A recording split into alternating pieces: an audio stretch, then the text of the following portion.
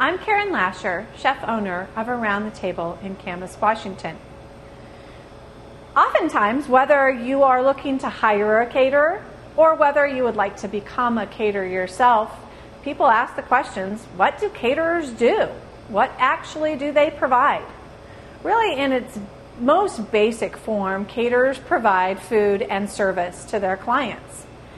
Now, there's a whole range of what caterers can provide, starting from the very simple, just a delivery drop-off. It might be box lunches that a caterer puts together and drops off.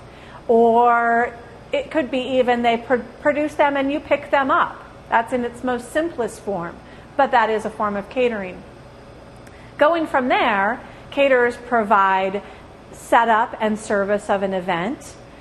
They also can provide bar service, a bartender and the bar setup.